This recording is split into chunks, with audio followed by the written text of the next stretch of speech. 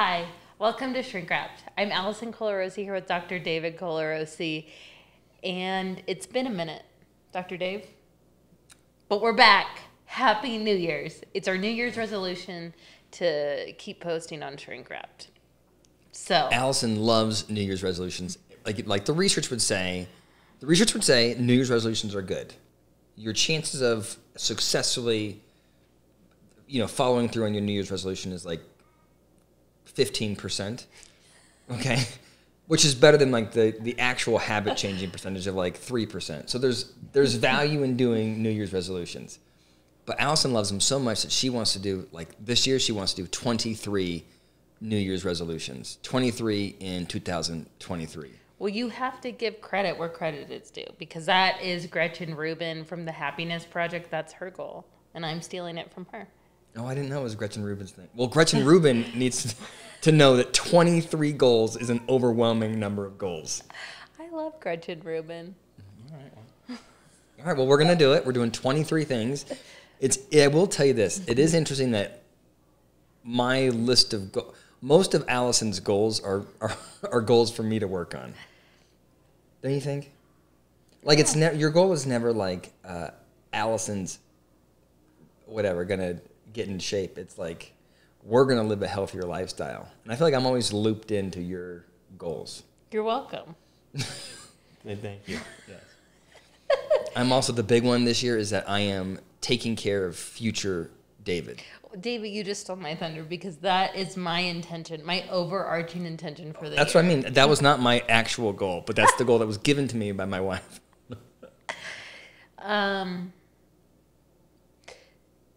David, you have a problem with planning, which I think planning and like thinking ahead, which I think globally has caused some fights, disagreements. That's you don't like that? So I was helping us by both of us planning for future Allison and David. Yeah. How's it Can I going? just play devil's advocate? I just play devil's advocate, which is, probably what you initially were attracted to when we first started dating was the spontaneity, the flexibility, right? Those are good traits that you liked, and now we're 15 years in, and now you're wanting me to be Mr. Planful. Well, I just feel like as a psychologist, you should know that growth is an opportunity. Okay? And we are growing. Our family has grown since we could be spontaneous all the time. We got 4 different schedules. Mm-hmm. You know how they always say, like, feedback is a gift. Allison gives me lots of gifts about my planning. It's a gift. Yeah, thank you. I appreciate it. Anyway, so my overarching goal is to help future Allison. And I've been really focused on it. She has. And then real judgmental if somebody else is, by chance, not taking care of future David. I like to do check-ins to see where David has helped future David. And so far, he hasn't. I just want him to schedule a dentist appointment. All right. Okay, fine. I'm getting better at taking care of future David. By the way, I scheduled my dentist appointment. Okay. Jeez. Okay, let's talk about something else. Let's talk about what do you want to talk about? Prince Harry, sister wives. Well, what's on your mind? Let's go first. Sister wives. Mind blown. It has all imploded. Yes. And I was a super fan of Sister Wives. I had watched every episode, every season for the most part. And I even, like, during this season, I was so distraught about it. I read the book. And they are so far from where they are now. It's crazy. Wait, were you actually distraught? Why do you think? I wasn't distraught. I was just, like, shocked. I mean, I think I was, like, distraught when Christine left. I was like, oh. Like, after Christine left, I knew Janelle would leave because Janelle's the coolest. Okay, but go back to, why do you think people have such an emotional investment in Sister Wives? Well, because in the first, like, several seasons, they look so happy and fun. And then it was all a lie. And so we felt like we were lied to. It was kind of like the Rachel Hollis marriage lie. Okay, but the Rachel Hollis marriage lie I think, makes sense because people saw their marriage, they consumed their content, they paid for their content in an effort to make their own marriages good. And then they found out they were being lied to, and they thought, oh my God, well, if Rachel Hollis, who's, you know, the world's most intentional spouse, can't make it work, how can I make it? Like, I understood why there was an emotional investment in their success. But doesn't everybody look at Cody and go, not everybody, doesn't the lion's share of the viewers look at that sister wives dynamic and go, that's not for me, that can't possibly work? And I mean, you know what I mean? Not me personally. I was thinking like, well, I could be a sister wife. I would be the fun one. You would have been Christine, right? Or Janelle. Who do you think you would have been? I would be a combination of Christine and Janelle. Okay. Well, so you were disappointed you were disappointed to learn that they couldn't make it work. Yeah, and like how mean Cody is. Like now, like he's a different person than you saw earlier. Like he was like fun and giggly and on all the previous episodes, and now he's like just mean and scary. Yeah. And like to find out how miserable they actually all are when like it didn't seem like they were, but like even when you read the book, like Janelle had left like several times. So she was like not super happy in those marriages.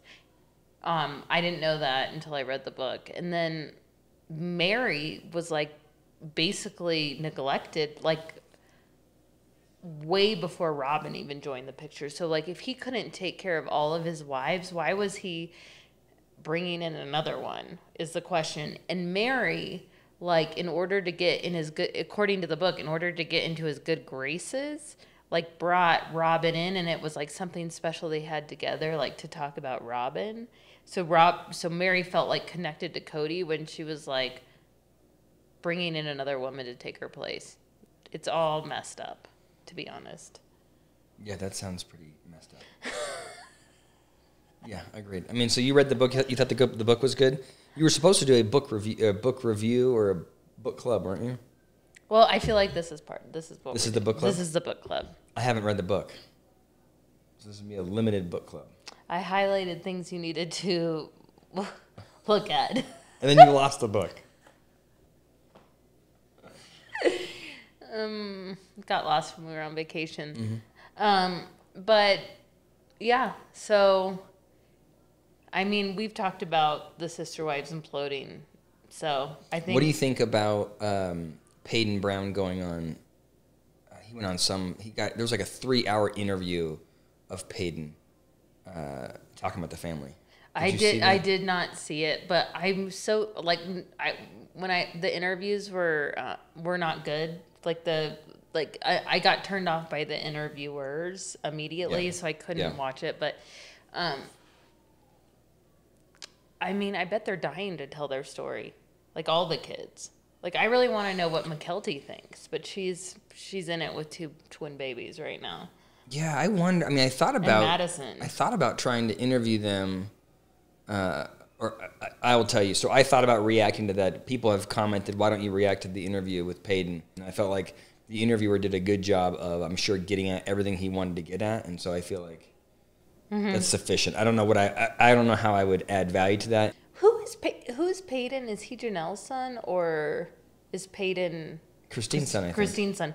And Christine and Peyton and who's the other one that does it? That does YouTube reviews. Gwendolyn? Gwendolyn. Mm-hmm. They don't get along? Well, Gwendolyn just posted a video saying Peyton's the worst person ever. Don't consume his content. And she said that when I think she feels emotionally unstable right now and not ready to produce content.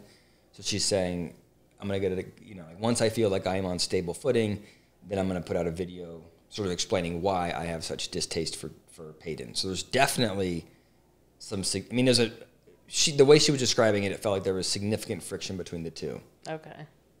Well, I don't know. Do you think I should try to interview them? I mean, I just want to be a part of it.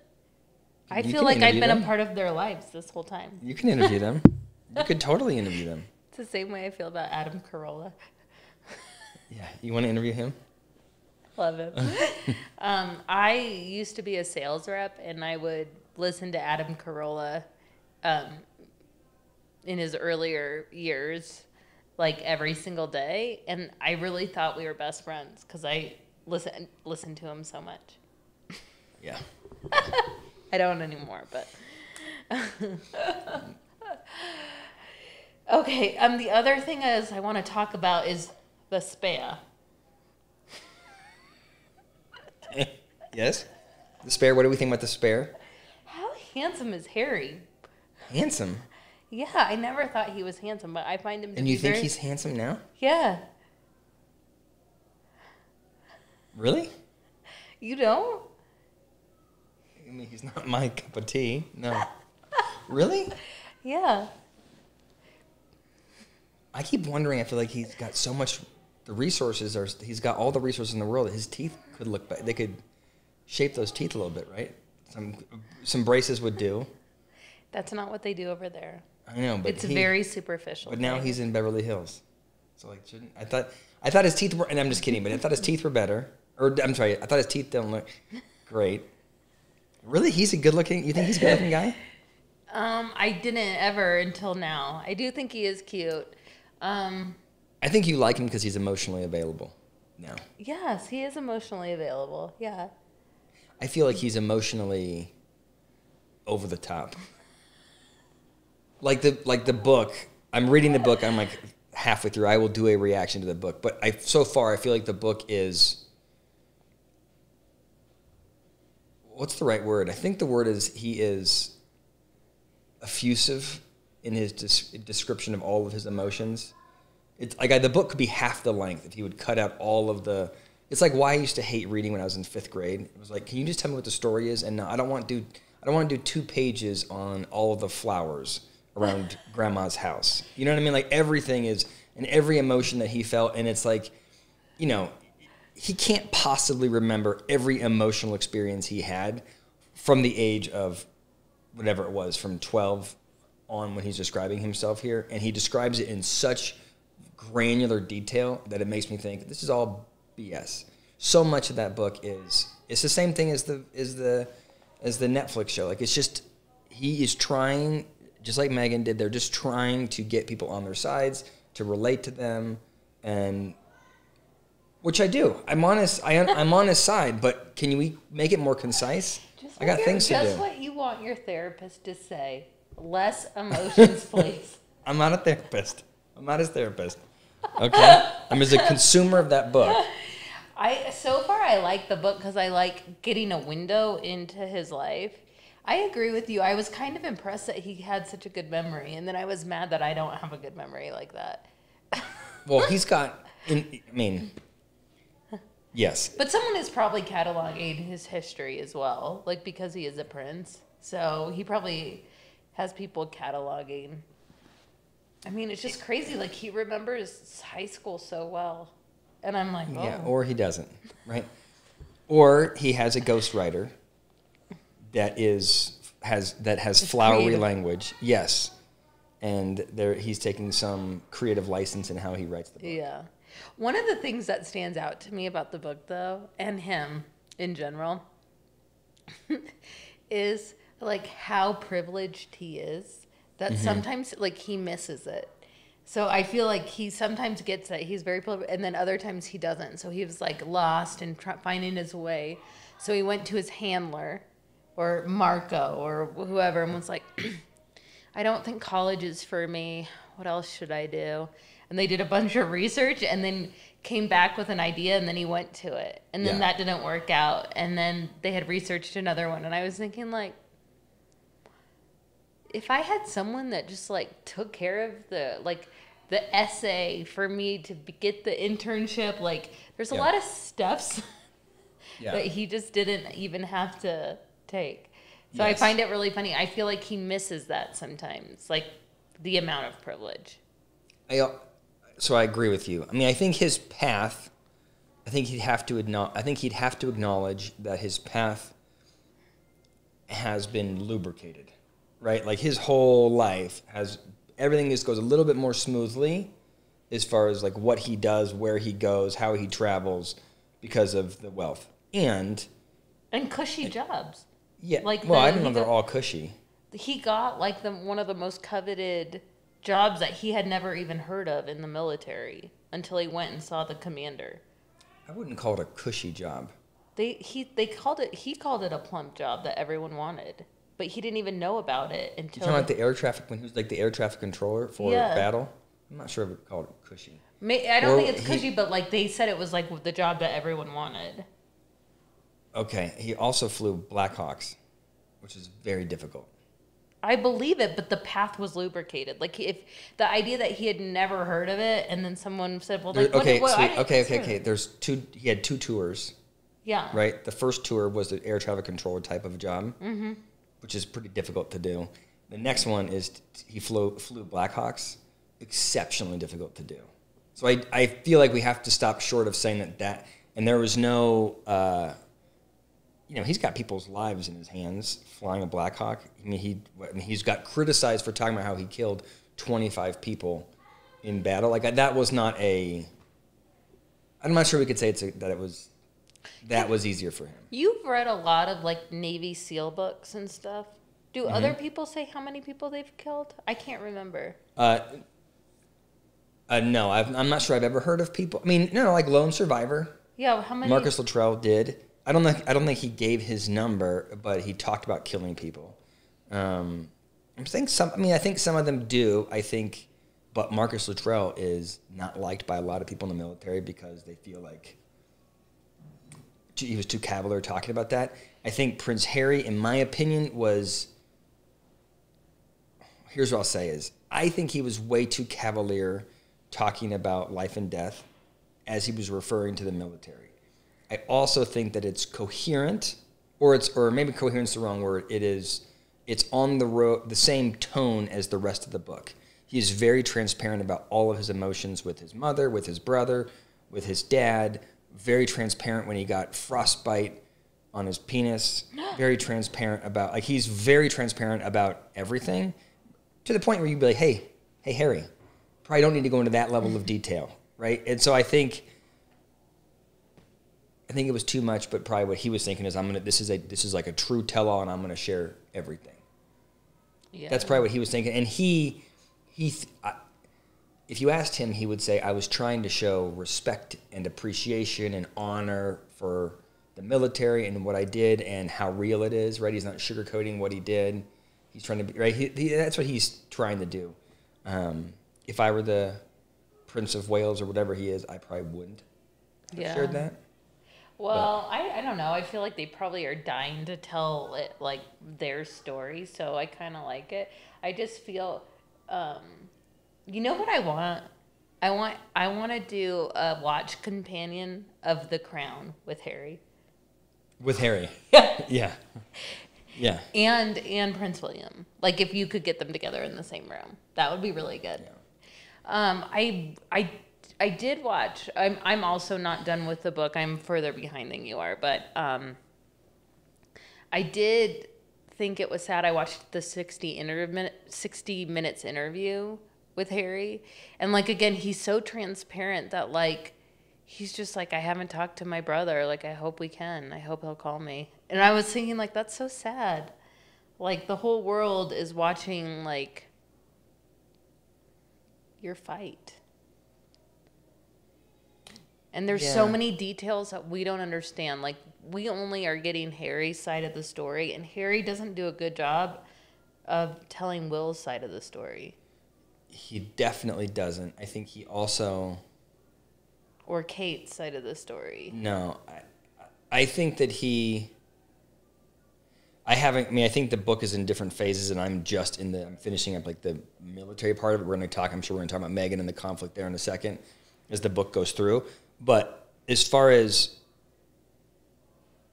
I mean, no one knows exactly how much money he has.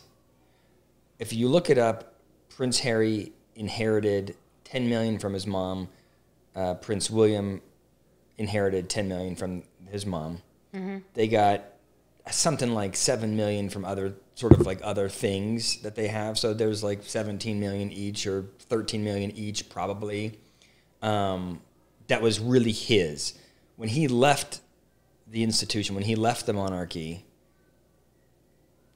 that's probably all the money he had. And Meghan had whatever money she had. And so that feels like a whole lot of money to me, but I imagine in their eyes, their minds, it wasn't enough money, and so they've had to do these sort of different deals.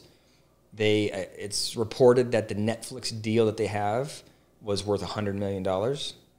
They're turning into a production company there. I don't know what Harry has gotten for this book, but I assume that he's getting a tremendous amount of money from the book. And so it feels to me like he has shifted his mindset to, I am leaving the royal family and all of the luxury, and now my main goal is to provide for my family. And I don't think that Harry has a good metric for what reasonable living looks like, right? For most people, $10 million would be more than enough, right? But I think he's in the mindset of, at all, no matter what, I've got to get more money and protect myself. And so he's in this place where I think it's at all costs. I think he's okay with throwing his brother under the bus, throwing his dad under the bus, throwing the royal family under the bus. And my view of it is that he's definitely done that. The way he talks about it, his dad sounds like a total King, what's his name? King Charles. Seems like a complete negligent parent. Completely. Prince William seems like somebody who is perpetually jealous, lacks all emotion, and is just a stoic a-hole. That's the way he presents it. And so he's going there and being like, yeah, I really want, I hope that we can, we can resume our familial relationships. And I can imagine if I'm Prince William, I'm going, kiss it. I don't want nothing to do with you. Like he's, in my opinion, sold the family out in an effort to make money. Oh my gosh, what if my sister wrote a book about me and you only got her perspective? Right? Or, by the way, or if you wrote a book about your sister and only got your perspective.